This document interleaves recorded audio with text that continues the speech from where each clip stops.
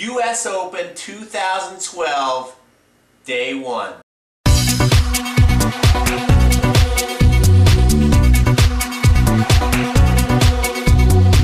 Hey everybody, this is Pete from the Tennis Views, and Day 1 is over. Just got through watching Roger Federer play Donald Young, and oh my gosh, do you just love Federer? I mean, that guy is just so classy, so smooth. #1 in the world again when no one thought he could do it. That's what great champions do. They always come and prove you wrong.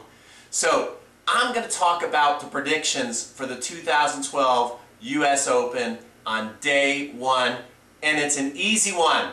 Roger Federer going to win his 18th Grand Slam.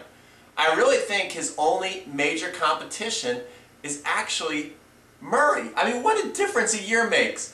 Last year we were not talking about Murray and Federer. You know, it was like, can Federer ever win another Grand Slam? Probably not. He's getting too old. And Murray, you know, but Murray looked really good today in his first match. Federer looked awesome. I think Djokovic is struggling with the competition, and then it gets hard to really get into big conversations about this US Open because Nadal is out.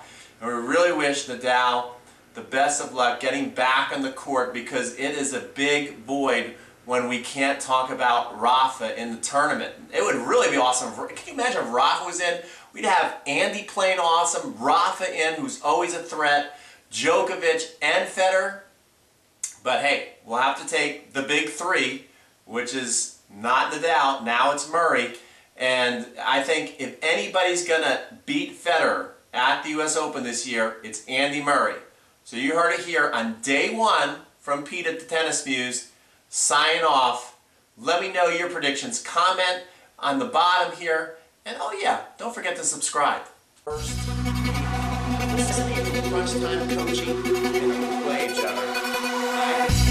Great, very exciting going on right now. It's called tennis.